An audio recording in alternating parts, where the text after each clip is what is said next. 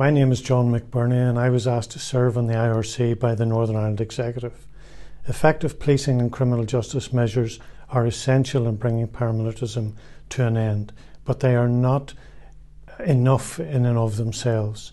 They need to be situated within a wider, more holistic approach that includes tackling the deep and systemic socio-economic issues that are connected to the continuing existence of paramilitarism. We believe that there are growing indications that the cumulative impact of collective law enforcement efforts, including by the Paramilitary Crime Task Force, is having an impact on the groups and their leaderships. Investigations, prevention, collaboration and partnership working, including neighbourhood policing, must continue to be adequately resourced and funded.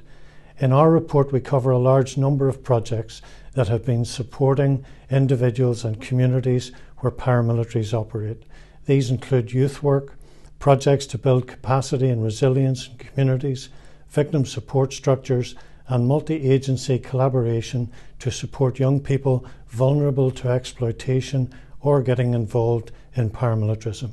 Our view is that a lot of good work has been delivered and there is much more to be done.